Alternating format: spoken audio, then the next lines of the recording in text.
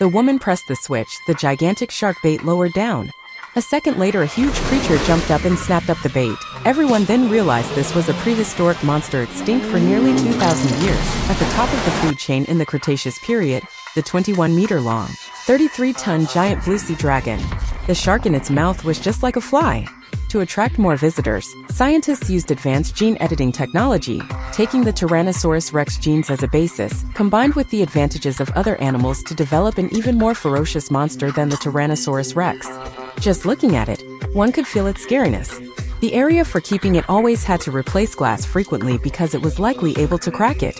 Investors began to be terrified, worrying about the safety of the park, so they hastily called the protagonist to inspect the area. He was the only one in the park who knew how to tame dinosaurs. He had 4 tame dinosaurs that could listen to some simple commands. The protagonist came to the area of the monster but saw no trace of it. Even when turning on the heat-seeking mode, there was nothing, as if there had never been a dinosaur in the area. Until they saw huge scratches on the wall, suggesting the monster may have climbed over the wall and escaped. If it ran out of the area, it would be a disaster for all tourists on the island. The female lead hurriedly contacted the center for them to evacuate tourists near that area, but the center detected that according to the tracking chip, the monster had not yet left the area. It had fooled the tracking device of humans. Everything was a trap of it against mankind. The protagonist and everyone quickly ran away, but it was too late. The monster had grabbed a person and swallowed them whole. Seeing the dangerous situation, another staff member opened the door to run away alone. In the crucial moment as the door was about to close, the protagonist managed to escape from the area, but the monster also slipped out through the gap. The protagonist slid under a car, observing the monster smashing through the exit door, not daring to breathe heavily. The monster sniffed, following the smell to where the staff was hiding behind the car. At this moment, the most regretful thing for the staff was coming to work at this park. He didn't even have time to pray before the car was flipped over violently. The protagonist then hurriedly used a small knife to cut the gasoline pipe and sprayed gasoline all over himself to mask the human smell from the monster. The monster slowly lowered its head near the protagonist. The protagonist lay motionless on the ground, eyes shut tightly, not daring to make a sound. Luckily, the camouflage tactic with gasoline was successful in tricking the monster's sense of smell. The protagonist narrowly escaped danger, but the threat was still not over. If the monster ran out of the park, it would certainly be a horrifying, bloody massacre. Since being created by humans, it had always been confined in a cage. When realizing the outside world for the first time, it would slaughter all creatures indiscriminately. The protagonist requested evacuating all tourists but was blocked by the greedy investor because if they evacuated, the park would go bankrupt. The armed forces followed the tracking device but only found a piece of flesh with blood. Clearly, the monster had ripped out the tracking chip from its body. A few drops of blood fell down from the sky. The soldiers slowly looked up to see a dinosaur revealing itself. The monster quickly grabbed a soldier, smashed them violently into the ground, and then stomped them dead. It began its slaughter. In its eyes, humans were no different than flies. Dead or injured made no difference. It was like a cold-blooded killing machine, making the massacre extremely horrifying. In just a moment, the entire armed forces were annihilated by it. Humans wanted to profit from dinosaurs but had inadvertently created a killing machine. If tourists were not evacuated quickly, the island would surely be flooded in blood. When the investor came to the gene expert to ask, they found out the monster carried genes of both squids and tree frogs, so it could camouflage by adapting to the environment.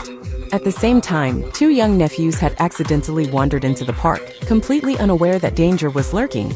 When they looked back, the monster suddenly appeared. It kicked the 2 brothers, then began attacking the other dinosaurs. They were dinosaurs with extremely hard back armor, but the monster could still flip them over, then bite through their necks in one snap. At this time, the phone rang, attracting the monster's attention. It began wrecking the glass gondola cable cars. One swipe smashed through the reinforced glass. It opened its mouth wide, trying to swallow the entire cable car. Suddenly, the bottom of the car was smashed apart. The 2 brothers cleverly undid their seatbelts and narrowly escaped. Seeing the prey escape from its grasp, the monster let out a frenzied roar, then began chasing the 2 brothers. They were driven to a steep cliffside. The older brother held tightly onto his younger brother, then jumped down into the river below. When the protagonist and 2 others arrived at the scene, they only saw dinosaur corpses everywhere. Clearly, the monster did not kill them to eat, but only for entertainment. Following its footsteps, they found the completely destroyed cable car. From the footprints on the ground, they guessed the 2 children had probably escaped. But right then, the 2 people suddenly saw the monster again and had to desperately run away. Luckily, a helicopter arrived. The infantry unleashed a hail of machine gun bullets at the monster. It fled and accidentally crashed into a nest of pterosaurs, sending hundreds of them flying out from the opening. The pterosaurs rammed and blew up the helicopter. The flock flew to the tourist gathering area and attacked everyone. In an instant, the dinosaur park became a hell on earth with bloody casualties everywhere. They swooped down at people from the sky and played with them savagely, only dropping them into the water when bored, as if discarding toys. Finally, the giant blue sea dragon jumped up and swallowed both people and pterosaurs whole. The protagonist came with the armed forces afterward, trying to use guns to drive away the flock of pterosaurs but was knocked down by them. In the emergency situation, the female lead showed off her superpowers, using a gun to rescue the protagonist. To reciprocate, the protagonist kissed her immediately, leaving the two young nephews next to them dumbfounded. The female lead was extremely embarrassed, had no time to explain before the protagonist led everyone fleeing to the area for the tame dinosaurs. Because the monster was too ferocious, the protagonist only had the option left of summoning the pack of long-tame dinosaurs. These tame dinosaurs were an early Jurassic period carnivorous species. They moved nimbly and their pack combat power was very strong. They dashed out like bolts of lightning, charging into battle with the protagonist. But very soon after that, the pack of tame dinosaurs stopped in their tracks when they located the monster. However, instead of attacking the monster, they seemed to be communicating with it affectionately. Then unfortunately, they had forgotten that the genes of the tame dinosaurs were also present in the monster's genes, and it was very skilled at seducing and manipulating hearts. In just a moment, the monster had succeeded in making the pack of tame dinosaurs betray them, changing their attack target to the soldiers standing to the side. The soldiers immediately opened fire, shooting rockets that struck and knocked the monster to the ground. But the extraordinarily agile pack of tame dinosaurs, before the soldiers could react, had one by one killed each of them. At the same time, on the other side, the female lead was also facing danger. After discussing, the two decided to return to the laboratory. But when they arrived, they discovered a group of people preparing to take the dinosaurs' genes. Even if the park closed down, they could still find other ways to create more dinosaurs. Right when the villains were gleefully celebrating, a tame dinosaur suddenly charged in from somewhere and headed straight for them. The protagonist and his group quickly ran away, but had just gotten out the door when they were blocked by another tame dinosaur. Now they were in trouble, with 3 tame dinosaurs surrounding them. However, they did not attack and seemed to still recognize the protagonist as an old friend. The protagonist put down his weapons and stroked them affectionately, removing the chains from around their necks. They seemed to sense the protagonist's sincere attitude and gradually calmed down. But right then, the monster suddenly attacked.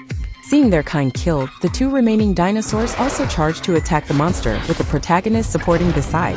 But in the end, they were all mercilessly slaughtered by the monster. Facing that dangerous situation, the female lead had no choice but to take a risk. She was seen turning back, running into Zone 9 to notify the center to open the large gate. A gigantic creature slowly walked out from the darkness. That was the king of the land, Baryonyx. She threw the signal stick towards the Indominus Rex. It could be said, a battle of the century, surpassing tens of thousands of years of history, had just begun. However, the old king was also no match for the Indominus Rex. After a few moves, Baryonyx was pushed to the ground. It was about to make its final blow when a velociraptor charged over, jumping on the Indominus back and biting its neck. Baryonyx took the opportunity to bite the Indominus neck, pushing it into the building next door. The Indominus was completely helpless against the attack from Baryonyx. However, it still tried to stand up and roared at its enemy. The final result, the brutal monster Indominus was dragged into the ocean by the Mosasaurus, the king of the seas. The disaster created by humans also came to an end. After defeating Indominus, Baryonyx did not harm humans and quietly left. The protagonist emerged from the rubble, bidding farewell to the Velociraptor. The Velociraptor also decided to return to nature. After this disaster, humans realized one thing: the extinction of dinosaurs was not a coincidence. If humans intentionally brought dinosaurs back through cruel means, it would become a disaster for mankind.